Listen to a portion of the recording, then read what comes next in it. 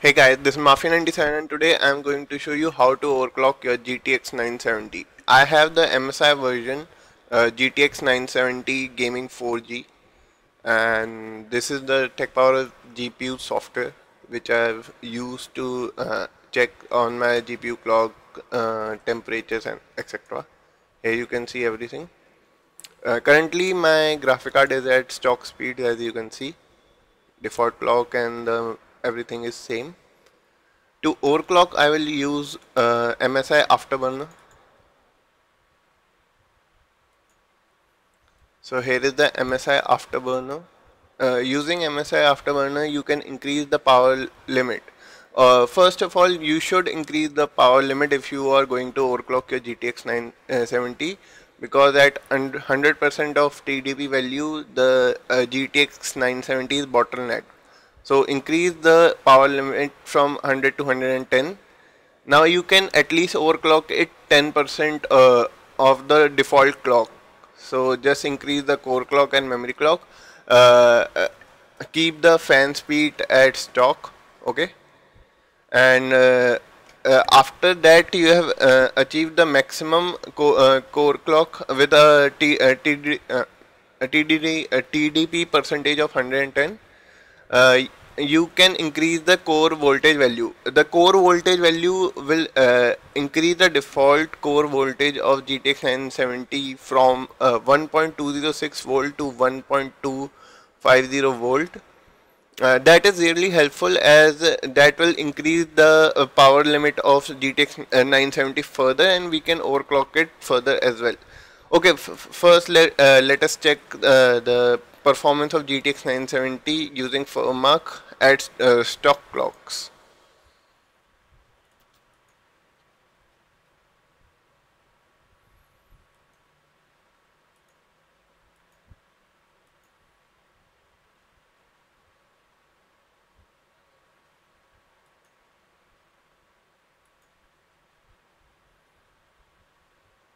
As you can see, the clock speed of GTX 970 is at 1316 megahertz without any overclock. This is the maximum clock that GTX 970 runs at. MSI GTX 970 Gaming 4G runs at stock speed out of the box.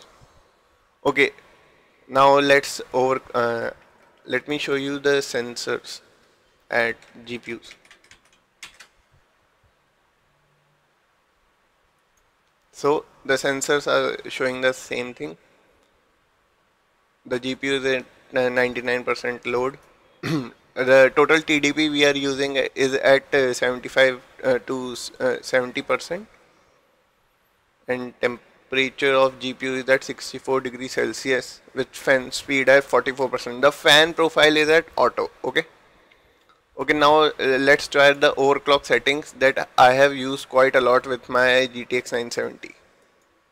I have used these settings with my GTX 970 a lot. They work really well. I have used them in many games. No artifacts or crashes or anything.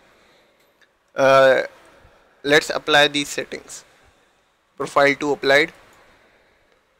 As you can see, uh, uh, the GPU clock and all the readings have changed in tech power of GPUs. So that means now your GPU is overclocked. Now let's test it at using FurMark. That will show us the max GPU clock of GTX 970 when overclocked using my settings. Okay, see, now we are achieving 1527 megahertz, and the FPS is far greater than before. At least 5 to 6 FPS gain. So you can see with overclocking you can achieve higher FPS in most games by just moving some sliders in MSI Afterburner. Let me show you the GPU's reading.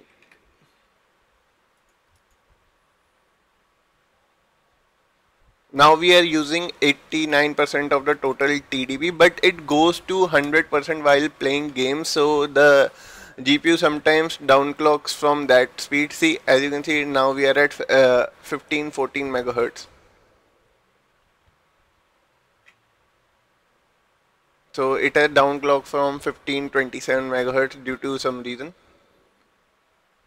Okay, now let's try some increasing our clock speed even further.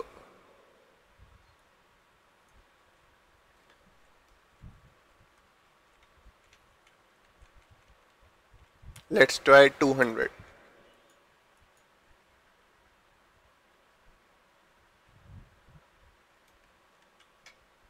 I think I just closed GPUs.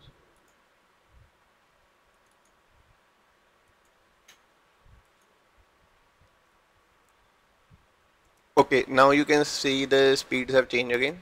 Now let's try the if the overclock would not be stable, we will get a driver crash and nothing else.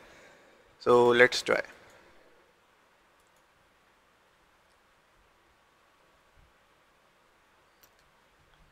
So as you can see, we have achieved a better overclock than my last settings at using MSI Afterburner and testing using FurMark.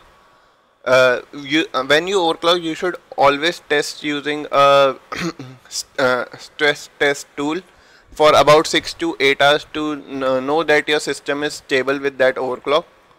So I guess my system would be stable with this overclock, or otherwise the driver would have crashed immediately. Let me show you the readings at GPUs.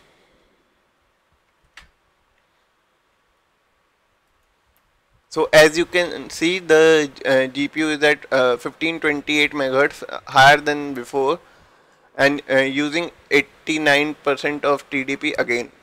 So you can or you can adjust the sliders according to your system and check with which overclock works for you. Most GTX 970 from MSI are good overclockers, and these settings would work for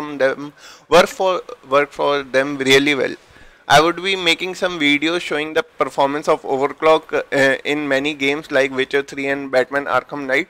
So stay tuned for that, guys, and have a great day. Thank you for watching videos. Please like, subscribe and share.